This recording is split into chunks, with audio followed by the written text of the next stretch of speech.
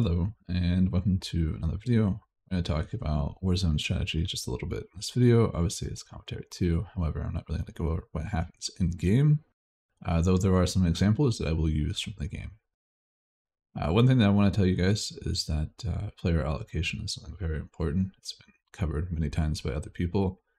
I won't completely cover it here, but we'll get to see the basics of player allocation and how numbers advantage and whatnot really plays out.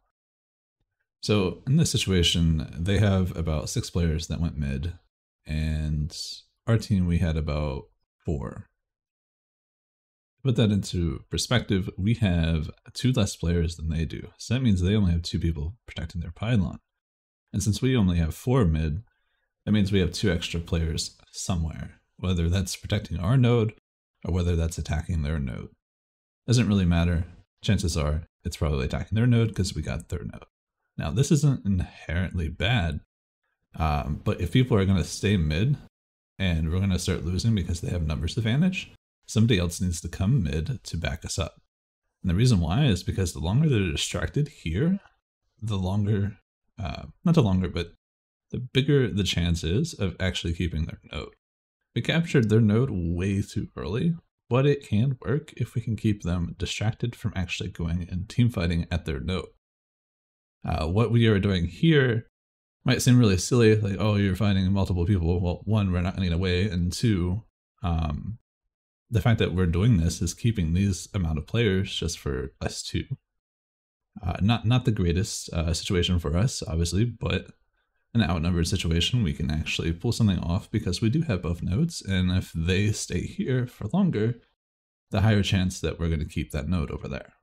Now, what I've basically already learned from my team is that we give up immediately after just dying once. I want to express that, but it's not particularly the best thing to say to your team because you don't want it to upset them. But either way, I am annoyed enough because I get this map way too much and people play it completely wrong. And I want to express how them AFKing isn't actually helping. Majority of our team is at the other node, not fighting anybody. And you might think, oh, there's just only 3 here and there's 2 there. This is an even fight. Yeah, not for long. You'll see that there's a lot more than that. And it's not a terrible allocation. Thank God that we have a healer here. Otherwise, we would have lost our own node, by the way. Without that healer, we would 100% lose it. So, in this situation, having so many people over committing to the other node is not helpful, and if their team was a little bit more,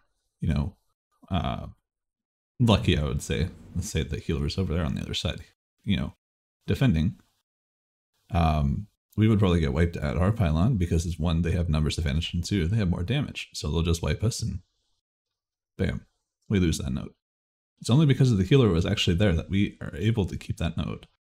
A lot of people don't seem to know that because a lot of people have healers that will defend the node and or, go to the enemy node and defend that node.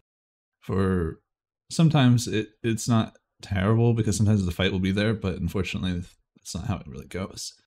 Now our team, after I've said a couple of things because I'm a little annoyed, right? Because I hate seeing this map get played like this. We get more of a team fight on our node. Thankfully, they don't give up on our node, and this also forces our team to allocate more players to our node, so therefore it's more of an even fight. Now, while they might have more damage than us, it does not matter.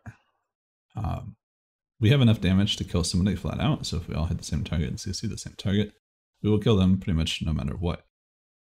So even with a situation where they can do more damage than us, we can still get things accomplished. Just like them, if they get discouraged because they died once and don't come back, which is what our team did in round 1, obviously without Stiggle and the other person taking the node, we probably would have basically conceded after that round 1. So I am trying to showcase 2 things at the same time. 1, when it works, and 2, when it doesn't work. Obviously it works in this video, that's why I'm posting it, because it's the best situation that you can come off with gameplay like this. Which I say gameplay like this is not quite playing it completely right, but there are some things where they basically do it right. Much like right now. We finally have our pylon, and we have about a team fight roughly even. Again, even though they're doing more damage, it doesn't really matter, mostly because it doesn't take too much to, kill them, because you can CC damage just so high. So basically all we have to do is keep channeling our players into this node, whether they die or, just continuously die. Just don't let them walk away off our node. Just keep coming back. I know dying in war zones really makes people upset nowadays. I don't know why. That's actually intentional. It's 8v8. You're not supposed to be able to survive forever.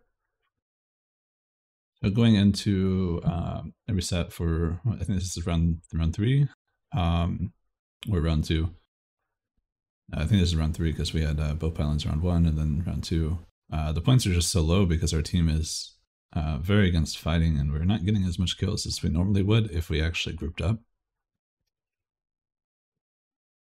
Now, if we start grouping up, we actually win this fight pretty heavily, and that's mainly because giving us just even like a few seconds of numbers advantage, we're able to clear them a lot easier. We're intentionally ignoring the heals most of the time because one, this is a commando healer, they have pretty good defenses for survival. Taking out a Sage, for example, which has a lot of team control, especially control that's really good against what my ability is. The Sage unfortunately just has to die because that's just going to cause too many problems for one, me, and problems for other players on my team that don't have the ability to stay on target. Excuse me. So that is why, I dispatched the Sage. It's not personal, it's not anything like that. It's just something that has to be done because the team control that's available on that class.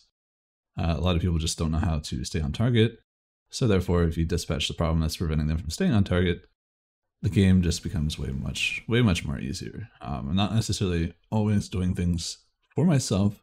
When I play Warzones, I make targets off of team survival. So if somebody really needs to die, or somebody does a lot of damage or does a lot of control, usually I'll target them first. Obviously, if they're a tank, I won't even bother.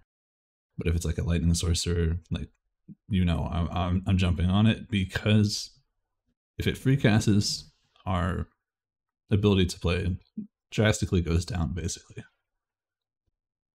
So you can see that we are team fighting here. This is great. This is really what should, for the most part, be happening, and most likely at middle and not at our pylon, but because it's on our pylon, we actually have our players playing the game. However, if we are at mid and they just refuse to, come mid, eventually we're just giving up 1, orbs 2, and we're also giving up kills mid. It's not particularly worth it, right? So I'm happy that they come to us. If they didn't come to us, this would be relatively a different match. I would definitely have to say, definitely a different match. But because they come to us, it gives us a chance to actually team fight and, clear them slowly. There's not really too much to think about after this, this phase of the game. People kind of know what they need to do. Just continue to protect our node, basically. Since they're not really able to clear us, we can just continuously stop them. And as long as we get our node, we're good. And we also have the lead, so we can just keep doing the same thing that we did over and over. Now, it's really important, though, that we don't mess up player allocation, because if we do, we'll easily get wiped and they will take the node. But thankfully, again, we have a healer that's not going to the enemy node, which if they were, we would probably have a lot of problems. Once this group of players, which really 4 of them are playing together, to basically get control of the game or just roam together, and there's not a healer to respond to them, chances are our entire team is going to get constantly wiped by them. So in a way, yes, avoiding them can be helpful, but when you have a healer, you probably shouldn't. In this situation, we still don't have our pylon, but we do have a 3 versus 2 here, and there was like 2 other warriors that were in there, but they've walked away by now. So in this situation, we just don't have enough at our pylon to camp. This is a player allocation issue.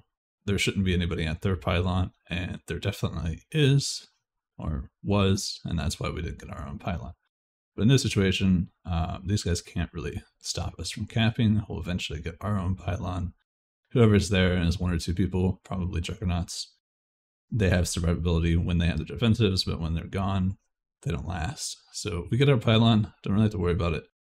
I want to keep these guys away from the pylon because the healer going to the pylon is going to make it much harder for us to get the cap. And if we don't get the cap, we're just screwed. Now, I may not be playing the objective, but I'm making the objective playable. A lot of people that just sit here and want to fight are making it possible for objective players to actually play the game.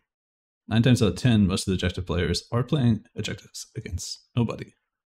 Just like how people are, in a pre-made and they're just fighting somebody that's undergeared and they're just constantly focusing on him and basically making it so he can't play. It's literally the same concept. You're playing against somebody that can't defend themselves. It's no different. We're not different. We're the same thing. We're quite literally abusing players that don't know what they're doing. It's not exclusive.